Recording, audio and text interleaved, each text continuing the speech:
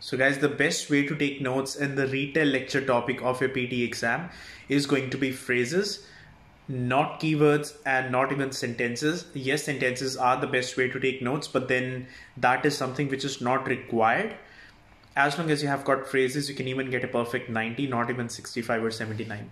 Now, when I say phrases, that means there has to be a couple of words which are coming together.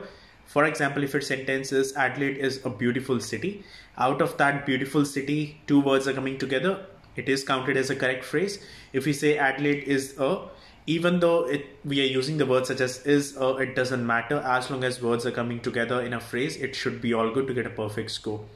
Now, the reason keywords do not work is, yes, if you're aiming for 50 or below, you may get few marks, but then if you're aiming for 65, 79 or a perfect 90, phrases is the way to go. Even if they do not make sense, that's perfectly fine. For more videos, do watch our other videos on our YouTube channel. I'm an MMPT.